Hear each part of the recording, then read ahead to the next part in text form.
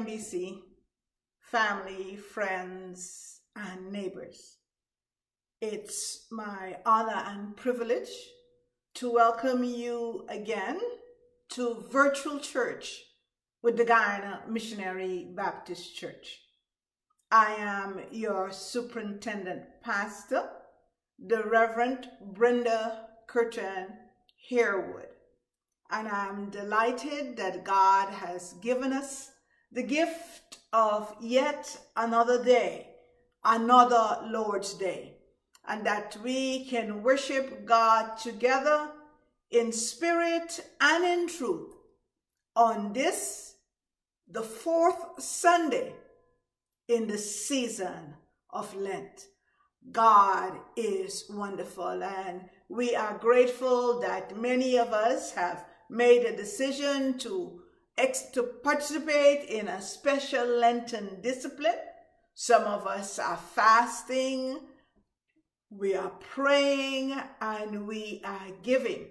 And during the time of fasting and praying, we are reading through the gospel according to St. Matthew. We want to thank you and to encourage you to stay the course. For some of you who might have started and you got sidetracked or things happen and you're a little behind, you didn't catch up with all your reading, please don't give up. Remember, it's not about winning or what you accomplish, but it's about spending time with God. So we want to encourage you to get back on board and to continue the process. So again, welcome on this fourth Sunday of Lent. I want to extend a very special welcome to persons who are joining us in virtual church today, but are not regular members of the Guyana Missionary Baptist Church community. Thank you for joining us. If you are not connected with a church community, we want to invite you to consider GMBC and become a part of us. Remember, you can worship with us weekly by watching us on our YouTube channel or here on Facebook at 10 o'clock Guyana time every Sunday. Or you can join us in one of our local congregations. Remember, some of our congregations are meeting on the first and third Sundays, and that would be our congregations in the Pomeroon, on the East Coast, and in Kurukururu. Our other congregations are meeting on the second and fourth Sundays. That is if you are at Long Creek or Yarrowkabra. And our congregation in Georgetown is meeting weekly at the Mount Zion Baptist Church in Campbellville. So please join us as you are able. I also want to take this opportunity to express special thanks and appreciation to all of you who joined us for our Women Virtual Conference last weekend. Oh yes, God was with us. Our conference was a time of great learning, a time of great fellowship, and meditating and being in the presence with God and with sisters. I want to thank all our presenters. All our presenters were excellent. And if you were not able to join our conference, you don't have to miss it.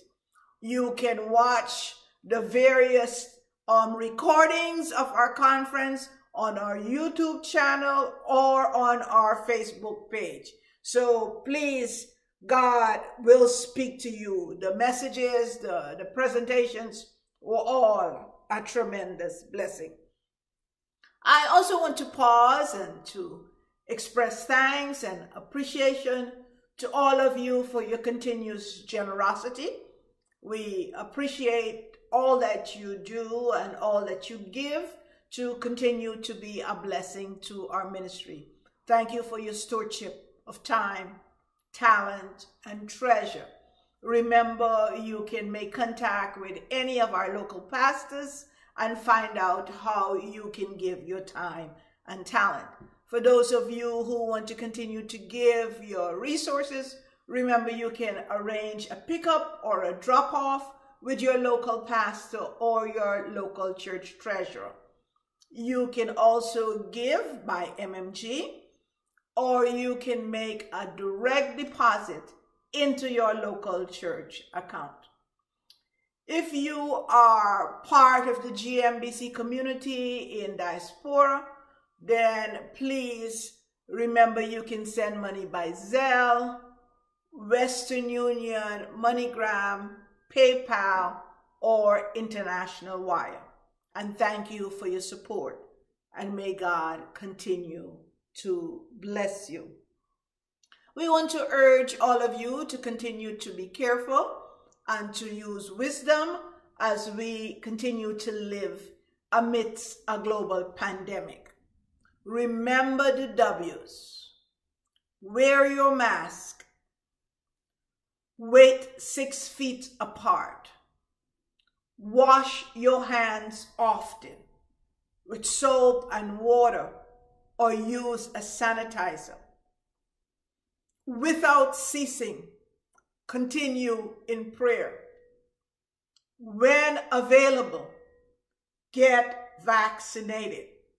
I understand that the Ministry of Public Health has started its vaccination campaign, and that currently they're vaccinating persons 60 years or older. So if you are in that age category, I urge you, find your spot. That is no way you can get vaccinated, and get your shot. I want to raise my hands as a testimony to say that last week I got my second shot, and now I am fully immunized. Remember, God is the one who heals and keeps us, but we work together with God. So please, if it's your turn, get your shot. We want to encourage all young people between the ages of 14 and 35 to be a part of our upcoming Youth Leaders Retreat. This will be a virtual event, and we know our Youth Council has been working hard, and they're planning a very spirit-filled, interactive, God-present retreat. And so we ask you to join us and to encourage all youth in your sphere to join us. It will be on Zoom on the 26th, 27th, and 28th of March. And now I want to encourage you to join me in extending a very warm welcome to our worship team today. Our worship team comes to us from the Abrams Creek Baptist Church on the Pomeroon River and the Mount Zion Baptist Church in Campbellville, Georgetown. Our sacred artist today is Sister Rayanne Hinkson from the Mount Zion Baptist Church. Our lectors are members of the Abrams Creek Baptist Church, and they are Deacon Rohito Williams, Sister Anita Kanai, and Sister Alverna Lewis. Our liturgist for this service is the Reverend Ian Alves, and he is the assistant pastor at the Mount Zion Baptist Church in Campbellville, Georgetown. Today, our preacher is Minister Erwin Lewis, probationary pastor at the Abrams Creek Baptist Church. We are also grateful for our technical support team, Sister Shenise Garraway and Brother Shackoneil Burnette, for their continuous support and service throughout preparing these broadcasts.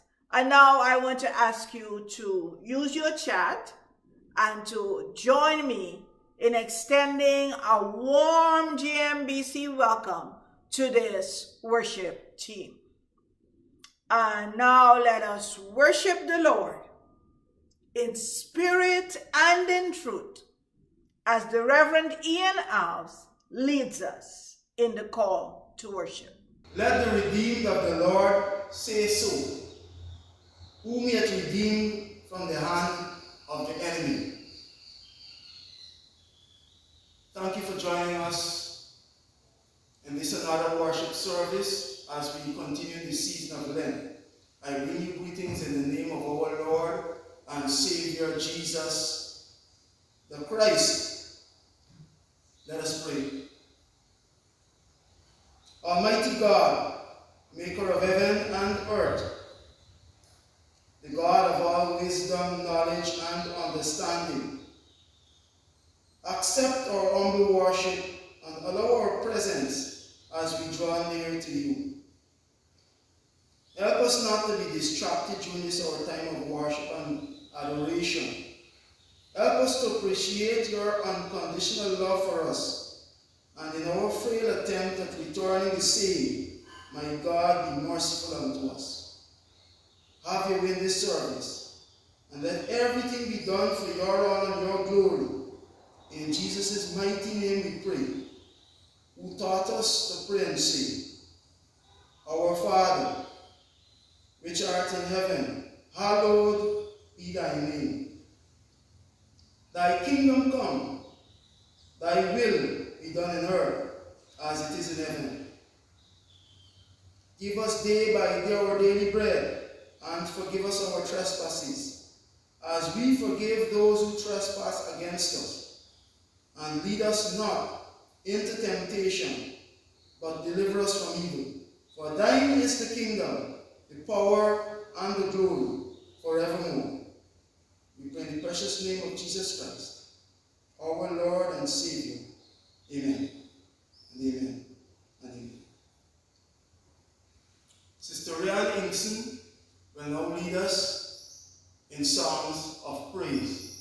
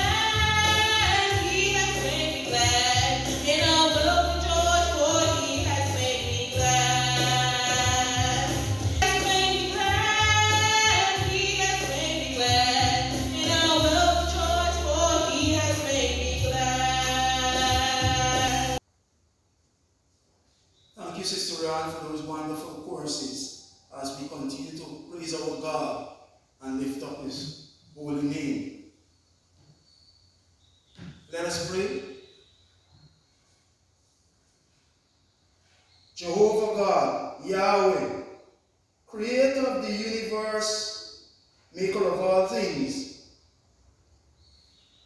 you who have set the boundaries of our habitation in this country, Guyana, God, and caused us to be Guyanese, we thank you for the abundance of natural resources that you have blessed us with as a nation, my God. Let not the eyes of our neighbors be covetous, neither envious, even as you allow us to dwell in peace with all those around us. Help us, O God, not to take your blessings and divine favor for granted, but to always be acknowledging of your grace. We pray that by your grace we are able to dwell in love, peace, and unity all across this nation. We lift up the sick, oppressed, and depressed amongst your people before you, and ask that your peace and comfort be granted them, my God. May your healing power continue to be your children's bread. We pray, O God, that you give us day by day our daily provisions, for we acknowledge that our welfare and well-being is in your capable hands, O God. We appeal to your mercy, and we ask forgiveness for our sins, whether it was in thought, word, or deed. We plead the blood of our Lord and Savior Jesus Christ over our wrongdoings. Have mercy upon us, O God. We pray for strengthened faith in our times of testing. We ask that you help us to be strong in our Lord Jesus Christ and in the power of his might.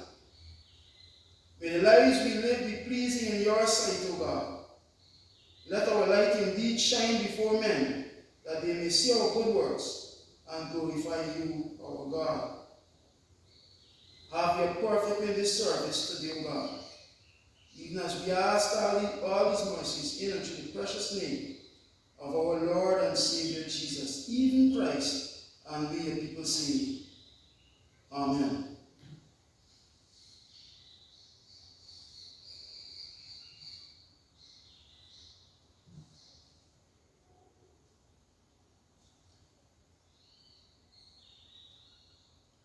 Our scripture readings today will be found firstly in the Old Testament, the book of Numbers, chapter 21, reading from verses 4 through 9. Numbers 21, verses 4 through 9, and that reading will be done by Deacon Rita Williams.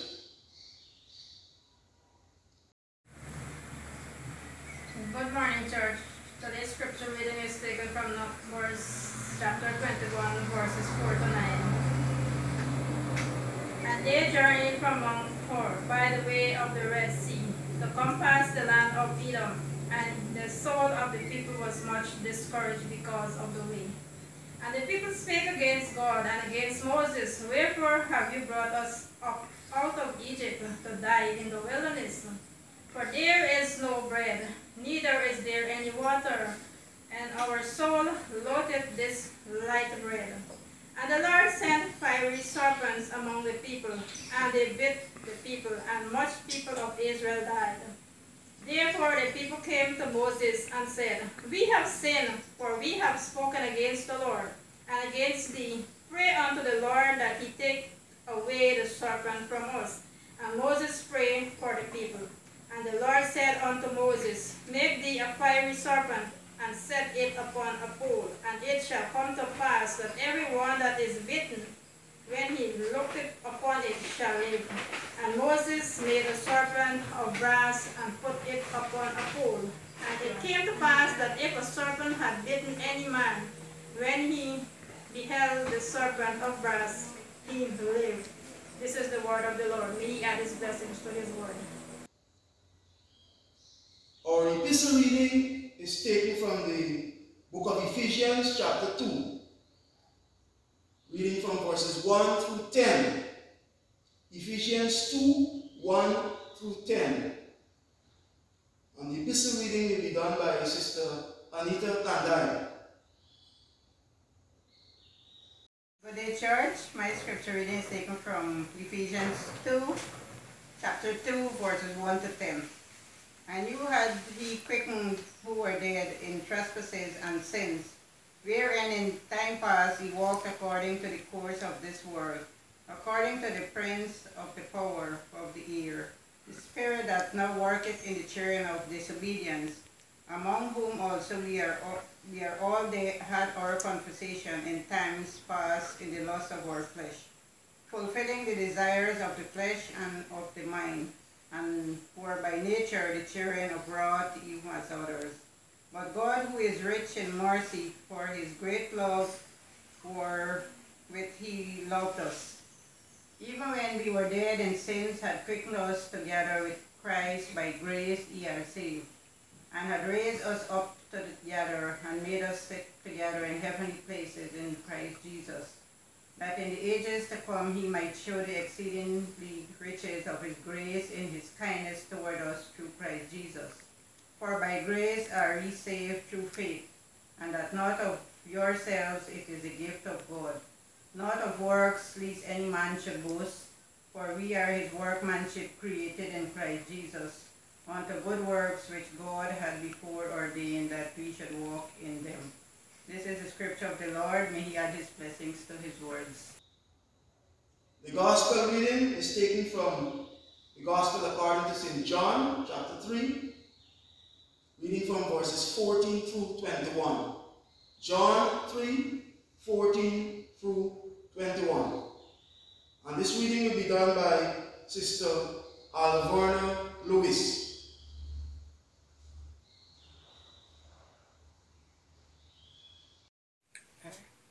Good morning, church. My scripture reading is taken from the Gospel of John, chapter 3, verse 14 through 21. And it reads, And as Moses lifted up the serpent in the wilderness, even so must the Son of Man be lifted up, that whosoever believe in him should not perish, but have eternal life.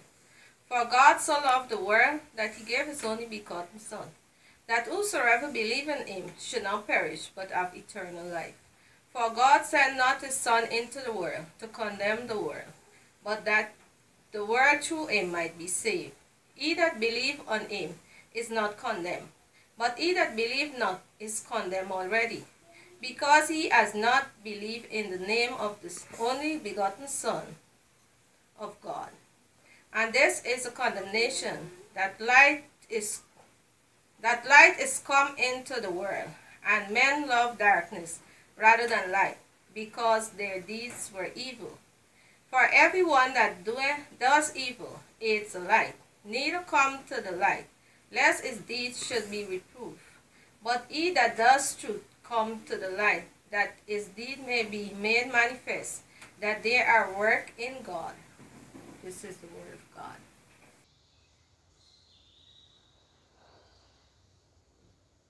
Thank you, sisters, for the reading of God's word. I trust that we hear his word and continue to let it be a lamp unto our feet and a light unto our path. We will now have our sermonic selection, and this will be done by Sister Ryan Hinkson. Immediately after which, we will hear the preached word.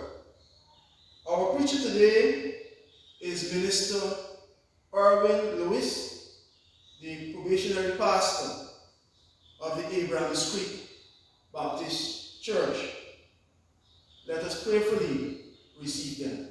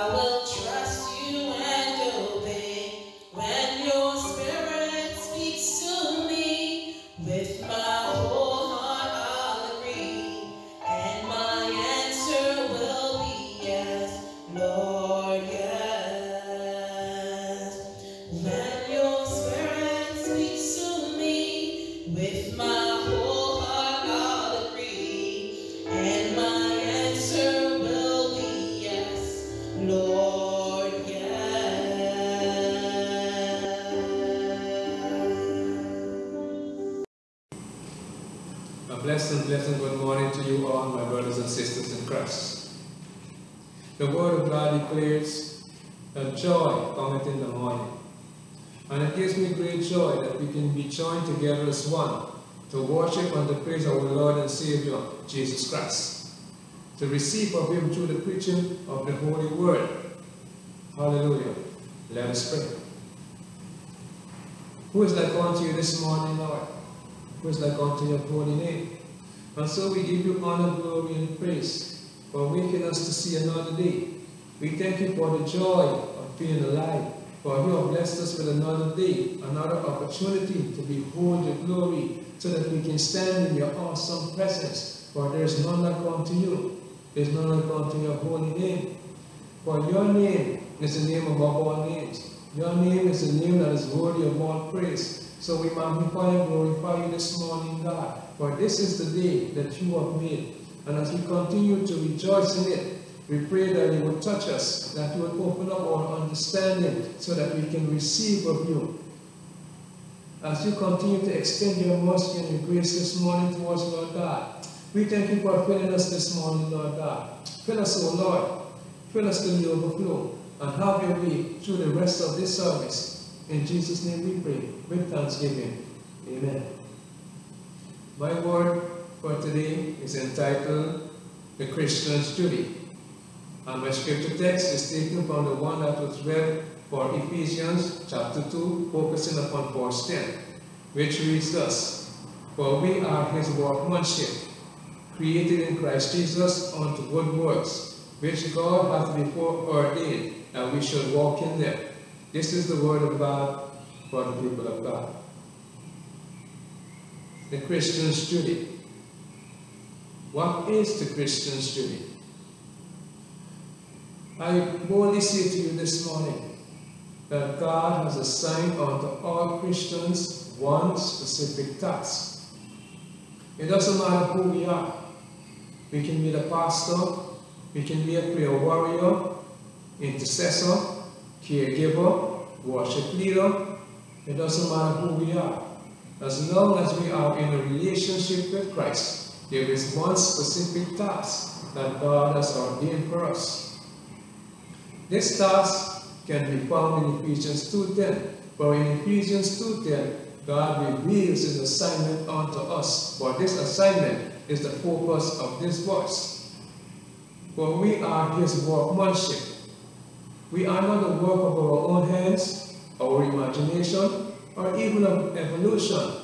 For we are created in Christ Jesus. It is Christ who created us in the beginning. The Apostle John made this perfectly clear in his Gospel. John 1:1, he says, For in the beginning was the Word, and the Word was with God, and the Word was God. In verse 3, he says, All things were made by him, and without him was not anything made that was made. Verse 14, And the Word was made flesh, and dwelt among us, and we beheld his glory, the glory as the only begotten of the Father, full of grace and truth. Now the sum total of these verses reveals unto us that all creation was made by Jesus. For he was the Word that was with God, and the Word that was made flesh. And so we were created in Christ Jesus, and here is our assignment. We were created to do good works. And these good works that we were created to do, it was not for a season, but it is for the rest of our lives. And that's why the Apostle Paul says that we were created unto good works to walk in them. Now these good works that we were created to do, it was ordained and assigned unto us even before we were created. And so we need to go back to the beginning once again. But this time we go to the book of Genesis. In the beginning, God created Adam without sin, without stain, and set him in the Garden of Eden to perform one task, to take care of his creations, to keep them in the goodly state that he had created them in. And if we notice the order of creation, God created the heavens and the earth. He created the moon and the stars and all the living things. And then he created Adam, gave him dominion over all things, and set him in the garden to take care of the creations that he had made to keep them in their goodly state. This was the assignment of Adam. But when Adam ate of the fruit of the tree of the knowledge of good and evil, he caused all mankind to become corrupted, to lose the image that they were created in, and so that everyone who was born in bondage unto the enemy because of sin. But in the fullness of time, Jesus came from his holy place, and he gave his life to redeem us from that bondage. And when we accept Jesus Christ as Lord and Savior of our lives, we are created anew, we are created afresh, and through the process of regeneration, we are being brought back to the original state that we were created in. But our task remains the same, and that is to take care of God's creation, to keep them in a goodly state. And we are to use the giftings that God has granted unto us to cause sinners to come into a relationship with Christ, and those who already are in a relationship with Christ, to help them to come into a closer and more intimate relationship with him. Now, these good works that we do are to serve one specific purpose, and that purpose can be summed up in one word: repentance. 2 Peter 3:9 tells us that the Lord is not slack about his promise, as some men count slackness, but is long-suffering to uswards, not willing that any should suffer, but that all should come to repentance. The Oxford Dictionary states repentance as, or the act of repentance, as one of sincere regret or remorse. But for the Christians, we need to look to the biblical or the scriptural meaning of the word repentance. For repentance goes deeper than what is given in the Oxford Dictionary. Repentance, as it is through the Bible, it is a call, it is a summons to the Christian to come to a place of a personal, absolute, and ultimate unconditional surrender to the Lord as sovereign of our lives. And repentance also includes an about turn, a 180-degree turn. We turn from doing the things that we used to do. We turn from living a life of sin. We turn from the things of the world and towards doing the commandments of God. That our desires and our focus is set upon doing what God has commanded us to do. For you see, repentance is not only for the sinners. Repentance is also for the Christians, because repentance is a way of life. Because it deals with our relationship with God, our absolute and unconditional surrender to God as the sovereign of our lives. And so Jesus tells us in his word, in John 14:6, that he is the way, the truth, and the life. No one cometh to the Father but by me.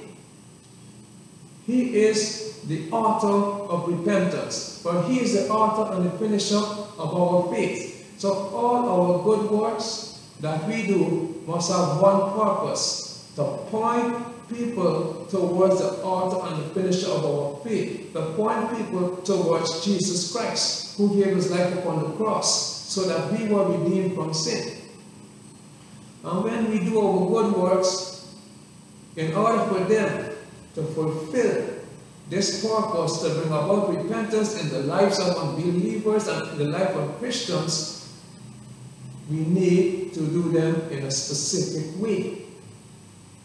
Matthew 5:16 tells us that we are to do our good works in such a way that when men see our good works, they shall glorify the Father who is in heaven. God is glorified when a sinner comes into a relationship with Christ, and he continues to be glorified when those who are in a relationship with him stay focused upon doing his command. God is merciful and he's gracious, and he uses whoever he chooses. So when we do the works of God, let us do it in a way that it brings honor and glory unto Him. We do not do our works to be glorified of men, but we do our works so men shall see Christ in us, for He is the originator of our good works, and come to the place of giving honor and glory unto God. Nebuchadnezzar, the great Babylonian king, whose empire at that time had overshadowed all empires around it, one day was walking through his palace, and he was checking out his creation, the majesty and splendor of his kingdom. And he gave himself the honor and the glory, for he said to himself that these things, this kingdom, is the creation of my own hands. By my power have I created these things. And immediately he was thrown into abyss, to wander in the wilderness for a season, until he had learned his lesson that all honor and glory is due unto God. For you see, God was using Nebuchadnezzar to achieve a specific purpose, a specific task. You see, God was using Nebuchadnezzar to bring his people, the children of Israel, into a place of submission, into a place of returning unto God, for they had gone astray. They had sinned against the Lord our God by following after foreign gods and straying from the way that God had commanded them to go. So when Nebuchadnezzar took all the glory for himself, he did not realize that it was God who had granted him this power, the authority to have dominion over the children of Israel. And so, when we do our good works to be glorified of men, we are bringing ourselves into a place of danger. For our good works must be done in such a way that it reflects God in us, working in and through us. You see, our good works must not be a show. It must not be an exterior decoration. Now, when we look at the many buildings going up in Georgetown, Guyana, those buildings that the Chinese construct, we would notice the fancy exterior, but it is just a fancy exterior. Because if we remove the fancy exterior, we would see the ugliness of the buildings, because the buildings have not been properly completed. And so our lives as Christians must not be like these buildings. It must not be an exterior decoration, but it must start from within. Jesus Christ spoke of the Pharisees. They loved to stand in the choice places of the market and to receive the glory of men. So when they stand praying, they make all kinds of expressions upon their faces so that people would realize that they were praying and fasting. They have become like actors in the cinema, for they did their works to be glorified of men. And Jesus said, they have already received their reward. For when we do our works to receive the glory from man, there is no reward for us with Jesus Christ. And that's why he says unto us, when we pray, let us go in our closet, so our Father who sees what we do in secret will reward us openly. It is the Christian's duty to allow the word of God to be hidden within our hearts, so that that word, which is anointed and ordained to bring change and transformation, will work within our lives. Holy Spirit will empower that word so that it brings the change and the transformation. So we become like the tree which is planted by the rivers of water, which bringeth forth his fruit in his season, whose leaves shall not wither, and whatsoever we do it shall prosper. And therefore, when we preach the word of God, when we sing a worship song, when we give a testimony, when we do our goodly acts, God will empower what we do so that it impacts some other person, impacts some other life, to bring the change and the transformation into that life, and to bring that person into a relationship with Christ. or it would cause those who are already in a relationship to be more focused upon doing the things of God.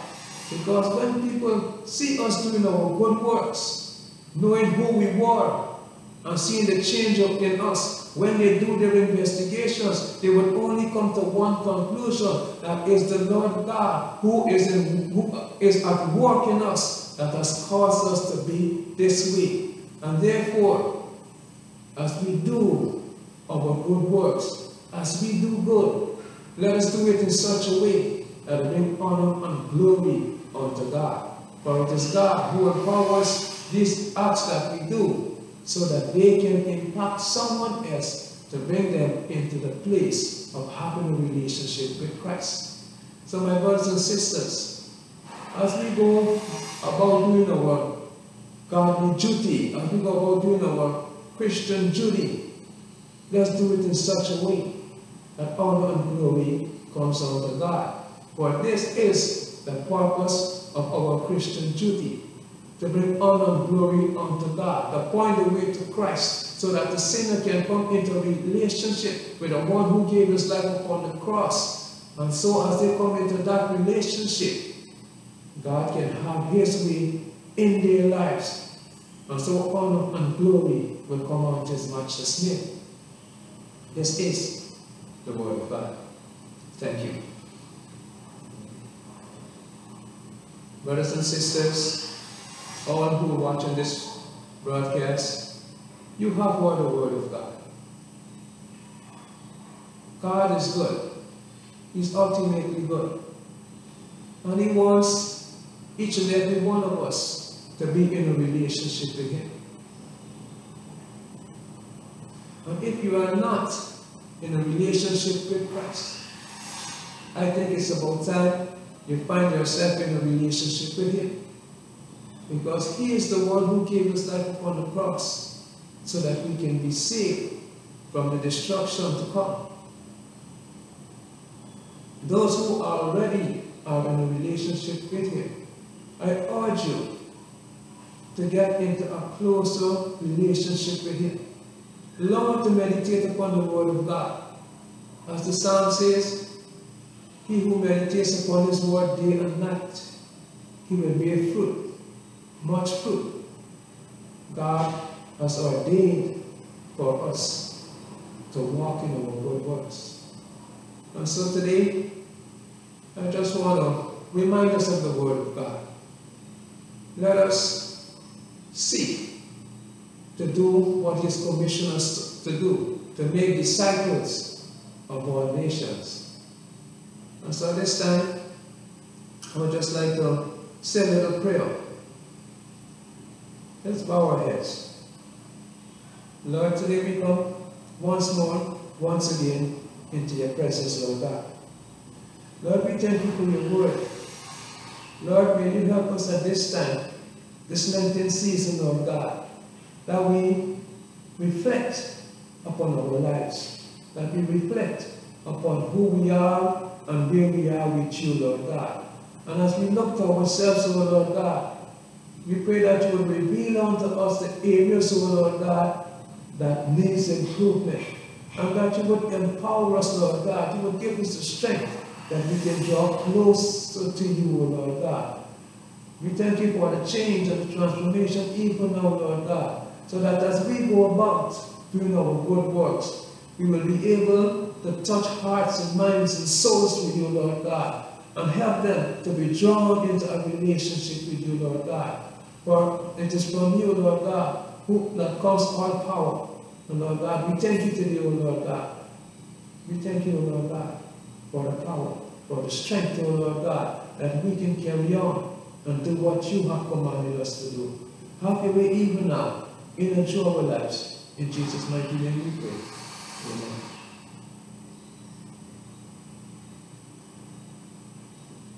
So as we go one from the other, we want to go with the anointing of God upon our lives. We want to go so that we can overcome whatever trouble whatever trials that will present itself before us. Because the Word of God assures us that if our desire is to live godly, we will face trials and tribulations, we will face persecutions. So today, let us look to that. Lord, as we leave one from the other, Lord God, we pray, O Lord God, that you would go with us, O Lord God, that your presence would always be with us. Lord God, that you would help us, O Lord God, to overcome the trials and the tribulations, to make a way where there seems to be no way, Lord God. That you would give us the strength that we can make it through. For your word assures us that you are our provider, and you provide a way that we can make it out of the temptation, O Lord God. So Lord, we pray, O Lord God, that you would keep us by your mercy and your grace, that you would preserve us, O Lord God, that you would protect us from the pestilence that walketh by day, and even by night, O Lord God, that you would keep your children, O Lord God, in such a way, O Lord God, that we can be united once again in the future to worship and to praise your holy name. Thank you, Lord God, for your mercy and your grace. Have your way. In Jesus' mighty name we pray. Amen. Now, for the benediction, which is taken from the book of Ephesians, and it reads, Now unto him that is able to do exceedingly abundantly above all that we ask or think, according to the power that worketh in us. Unto him be glory in the church by Christ Jesus throughout all ages, world without end. Amen.